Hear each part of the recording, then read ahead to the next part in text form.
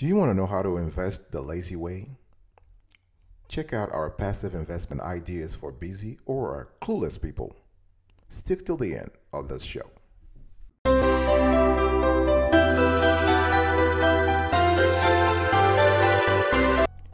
Welcome back, folks, to another edition of the Awesome Sweetie Kiwi Show. How you doing today? I hope you are doing fantastic. I'm doing marvelous if you were to ask me.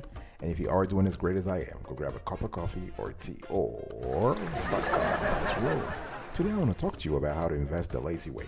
I'm talking here about passive investment ideas for busy or clueless individuals. Now, what do we talk about when we talk about passive investing?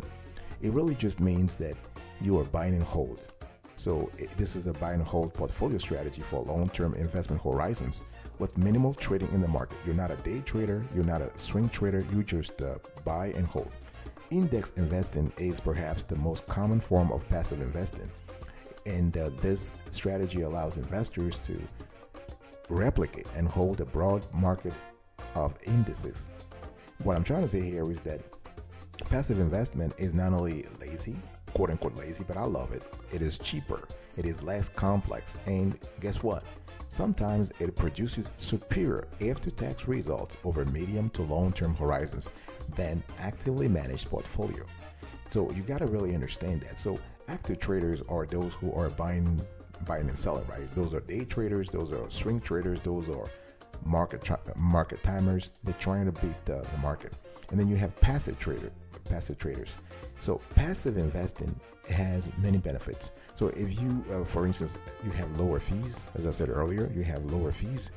You probably can focus on something else.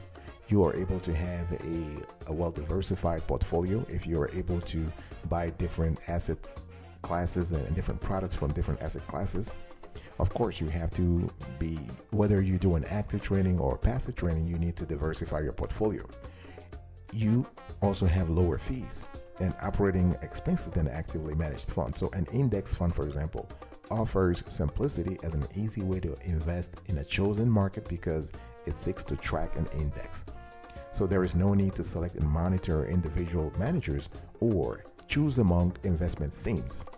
Let me kind of, again, elaborate a little bit here. The key benefits of passive investing are ultra low fees, transparency because you know which assets are in an index fund, for example, tax efficiency because the buy and hold strategy does not typically result in massive capital gains tax for the year, and it's simple.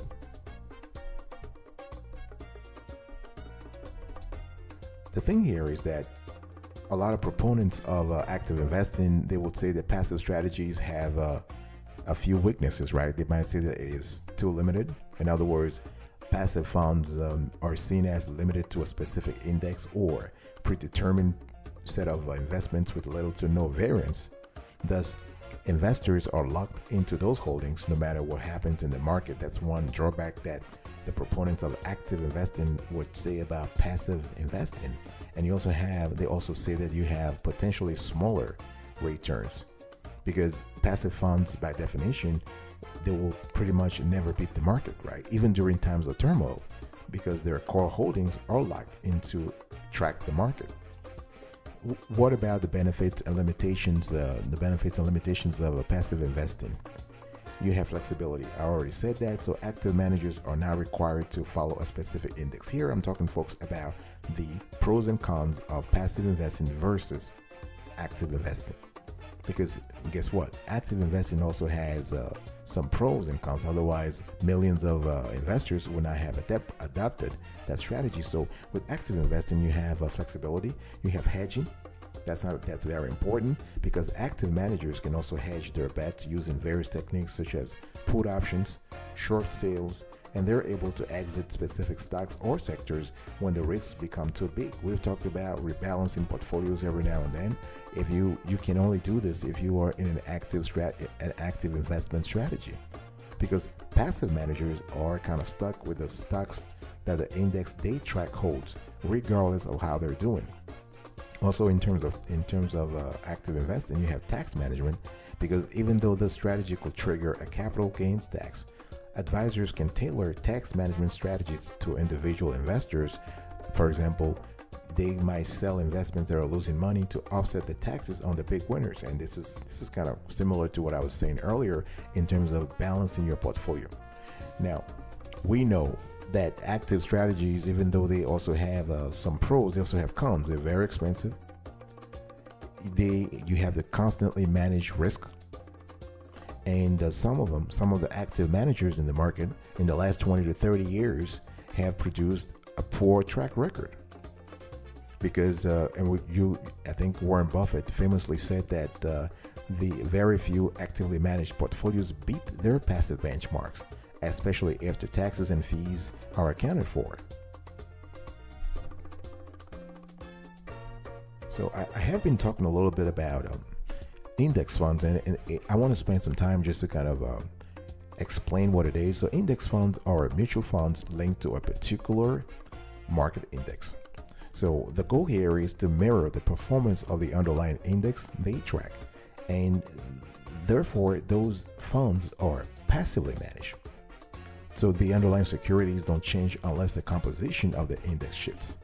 So if you're an investor somewhere and then listen to me right now, this means for you, it means lower management costs and lower turnover rates, which makes those index funds more tax efficient vehicles than many other investments. So you can save money by investing in low cost index funds. So let's say, especially this is kind of cool, especially if you're thinking about retirement and you're thinking about where to park your Roth IRA or 401k money. It is kind of cool to put that money in those low cost index funds, because we know in the long run, the market always goes up. You can also gain diversification at a fraction of the cost. So if you are, let's say you are a small investor, we just finished a show about fractional investing. You might want to double check that show also. It's fantastic. But if you are a small investor who wants to replicate, say, the S&P 500 by directly buying shares of each of the 500 stocks, you would need to spend thousands of dollars in commissions and invest millions of dollars. And this is not true for larger investors who typically pay half a penny per share in transaction costs due to rebalancing or other adjustment transactions that are handled by a software program. But for you, this could be a problem. One thing I also want to say is that low-cost index funds exist for all asset classes. So they have become so popular that nowadays, guess what? There are funds that cover all types of investment mandates and asset allocations. So you can invest in an index that tracks, among other things, small cap value stocks, consumer staples, so that's what you want, energy stocks, and international pharmaceuticals. So the expense levels for these funds are reasonable. And the thing here is that the low-cost index funds are very simple.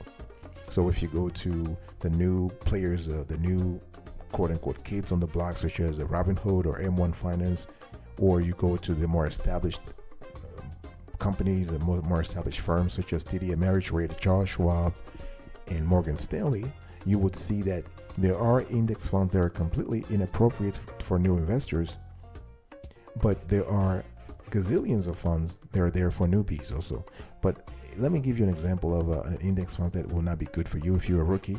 If you have an index fund that holds asset in foreign currencies, this may not be really good for you, because now we're talking about a larger level of diversification, and it has consequences not just in terms of market risk, but also in terms of foreign exchange risk, but also in terms of international risk. So that's a little too high. But just keep in mind that overall, a low-cost index fund, it's simple. It can be simple, it can be complex, depending on what you need.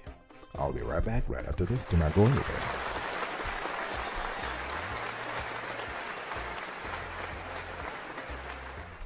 Welcome back, folks, to another edition of the Awesome Sweetie Kiwi Show. We're actually having a conversation here around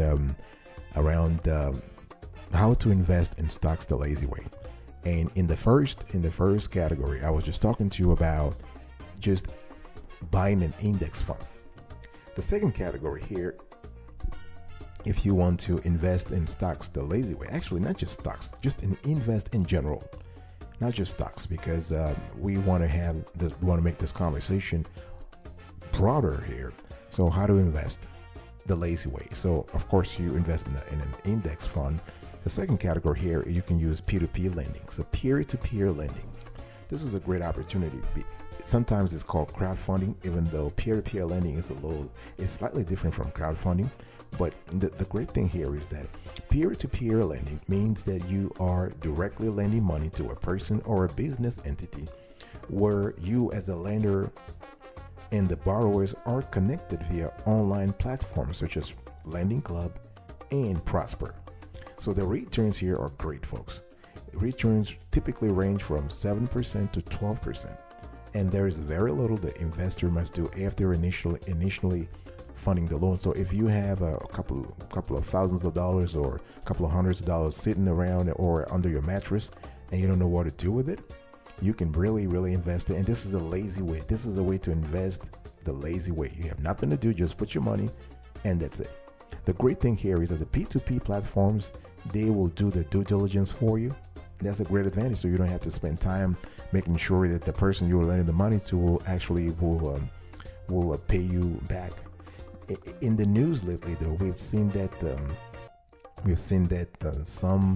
there has been a slight increase in the default rate for loans that were affected on those platforms. For example, the Financial Times and other sites have said that a site such as Zopa, actually, that company rather had a default rate of 4.52% for loans granted in 2017.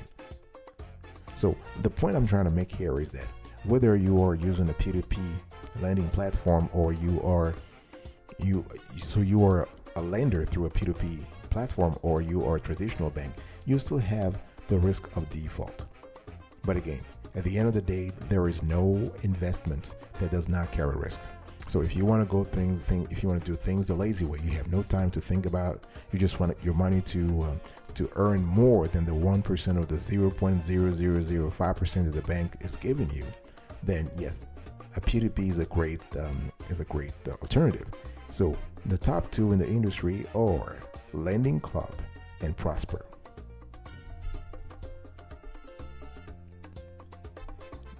Number 3. If you want to invest the lazy way, you can just buy dividend stocks. And those kind of stocks are one of the simplest ways for investors to create passive income. So you have to understand that as public companies generate profits, a portion of those earnings are softened off and funneled back to investors in the form of dividends. So investors can decide to pocket the cash or reinvest the money in additional shares. So dividend yields can vary significantly from one company to the next. It really depends on the industry, the sector, and those yields can also fluctuate from year to year. So if you're not sure about which dividend paying stocks to choose, then you want to just Google it. There is something called the dividend aristocrat.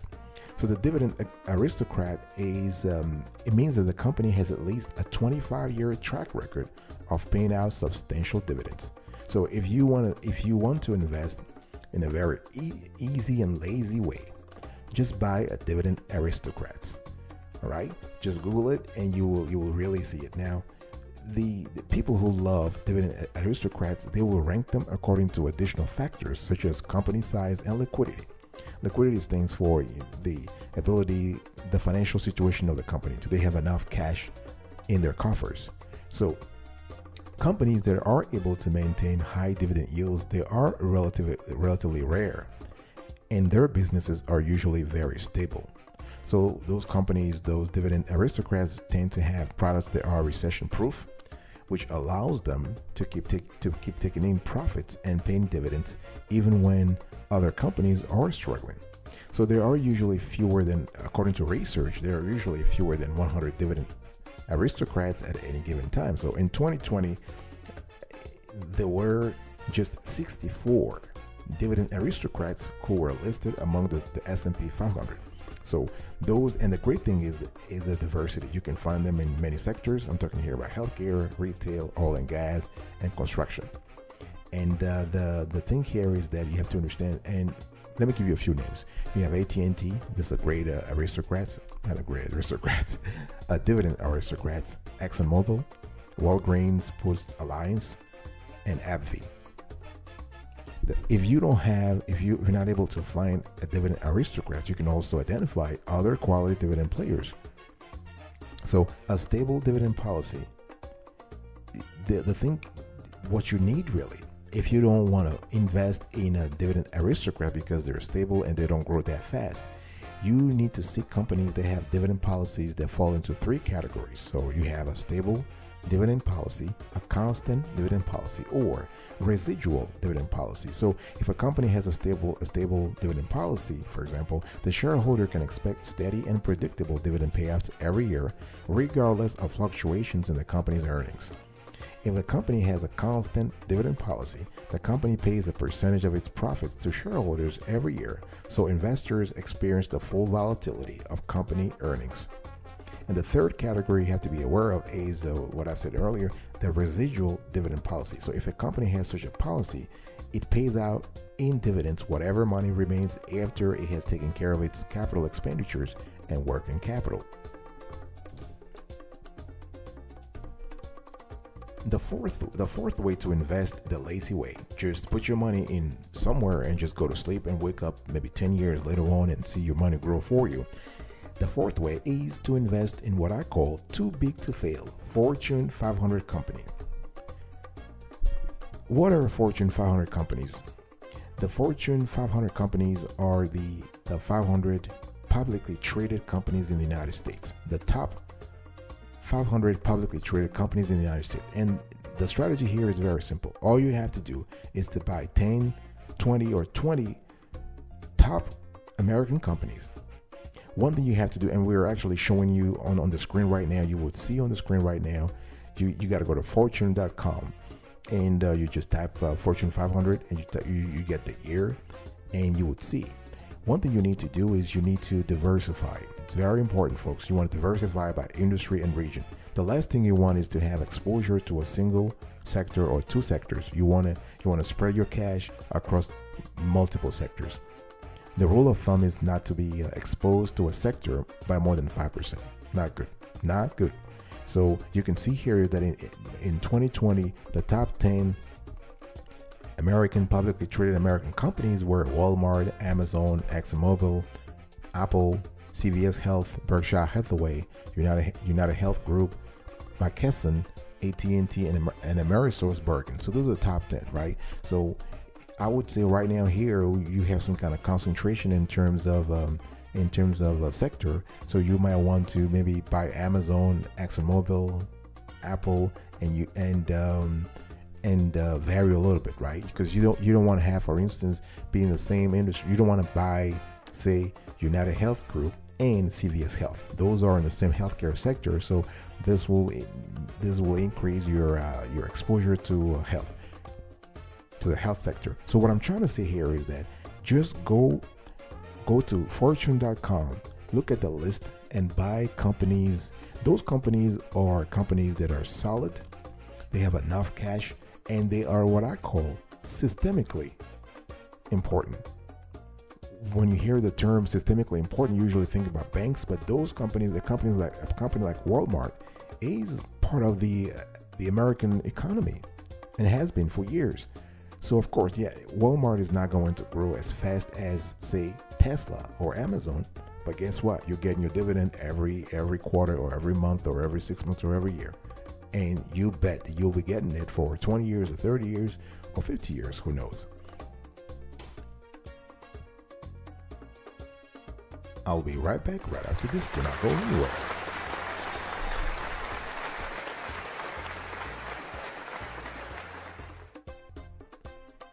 Welcome back, folks, to another edition of the Awesome Sweetie Kiwi Show. I'm still having a conversation here around how to invest the lazy way and how to just put your money somewhere and just go to sleep, and then you wake up, the money has grown. So another way to invest the lazy way, and this is for clueless or busy people. If you have no time to think about the stock market or the investment, the whole investment thingy, or you don't have the resources, I'm talking here in terms of the intellectual. In other words, you don't have a knack for finance, you have no idea what's going on, you can just use the strategies that we're sharing with you in this video, and you should be fine. Obviously, I'm not providing investment advice here. I'm just giving you, I'm sharing with you ideas. We have done research, and our team has done research, and we are sharing with you the results of those of that research. So this is something that you have to, of course, you have to listen to it. You have to do your own research, and you have to make sure that whatever decisions you make applies to your own personal situation. Another way is to buy what I call the too big to fail Forbes 1000 companies. This strategy is analogous to the earlier one that I was telling you about, the Fortune 500. It's kind of similar because for the Fortune 500, that list focuses on U.S. publicly listed companies, right? Whereas the Forbes 1000 covers companies located throughout the world, including the United States. So let's say you just have, again, to go and buy the top 10, 20, or 30 top companies on that list, depending upon your resources and depending upon your strategy. Again, make sure that you diversify. Do not buy companies in the same tech sector. You want to buy diversification. I'm talking about geography here. I'm talking about sector. I'm talking about maybe industry. There is a difference between industry and sector. So as we're showing you right now on the screen, as of October 2020, you would see that the top 10 companies, the top 10 global companies in terms of market capitalization are, so you have, I have the list here, you can see on the screen. And the interesting thing is that 5 are Chinese, 4 are American, and 1 is Saudi Arabian. So you're talking, the top one is Chinese, ICBC, and going all the way to Bank of China. So if your risk tolerance is low, that is, if you want to be safe, you'd better pick U.S. companies. But if you want to go international, pick stocks of companies that are friendly, quote unquote, friendly to the United States, and have a strong legal system. Because, folks, the last thing you want is having your money in a company that's been nationalized by a foreign government, for example, right? Or the company is in the middle of a trade war, say between the United States and China. So you want to go the safe way. If you want to go the safe way, I would say go for solid companies, and that is if you want to invest outside the United States, of course. You want to go for solid companies in Germany, Canada, Australia, or the UK. Those are quote-unquote friendly states, right? And they have a tradition of upholding the rule of law. So here, the great thing about the Forbes 1000 list is that you can actually search by country or territory. So for instance, on the screen, as you can see, we have filtered by Germany. You can see the top companies in Germany, from Volkswagen to all the way to Fresenius. You can see that. You can also filter by the United Kingdom, by Canada. The last thing you can invest in, the last sector you can invest if you want to invest the lazy way, and this is if you're busy or clueless, have no idea, you just want to put your money somewhere, you're tired of having the money under the mattress, not generating any cash, and you want to get the money out there and earn some revenue, you can invest in real estate. Now, real estate is kind of tricky. Everybody says that. That's true. There are fluctuations. This is an industry that is cyclical. It is linked to the overall economy. So some people are scared about it, but research has shown that real estate persists as a preferred choice for investors looking to generate long-term returns. The goal here, the key word here is long-term. So specifically, rental properties can furnish apartment owners with a regular source of income. So you know, as an investor, you can easily acquire a property for a 20% down payment, then install reliable tenants who keep the money flowing. And now, if you don't pay 20%, you have to pay something called the PMI. That's a private mortgage insurance, and that's tacked on to the monthly mortgage that you're paying. So, and that's if you're interested in putting your money there. If you don't have the time, because the goal here is to be lazy, right? You can actually, if you don't want to have the time to buy a property or to manage the rental properties, you can look to buy the shares of something called REITs. So a REIT, aka a real estate investment trust, Those are great because those are companies that invest in commercial developers. Some of them are even developers themselves. In other words, they build shopping malls, they manage shopping malls, they manage residential units, that kind of stuff. And the great thing is, guess what? REITs pay out typically 90% of their taxable income as dividends to investors. So that's a big advantage here. On the downside though, dividends are taxed as ordinary income, which could be problematic for an investor in a higher tax bracket, right? You also have something called real estate crowdfunding. This is because this is a great sort of middle ground solution, because investors have their choice of equity or debt investments in both commercial and residential properties. However, unlike REITs, crowdfunding lets investors enjoy the fiscal advantages of direct ownership, including the depreciation deduction without the added responsibilities of property ownership.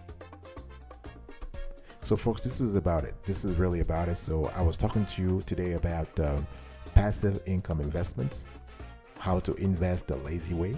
And this is a quickie. This is a quick tutorial for people who are lazy or clueless and just want to invest, and they want to put their cash to work for them. Remember that whatever you do, you need to diversify. You need to make sure that you have a diversified portfolio, because not everything can happen. The economy can go crazy, and the last thing you want is to have exposure in a single sector and be wiped out. You don't want that. I will see you next time. Good, best of luck. And until next, remember, stay marvelous.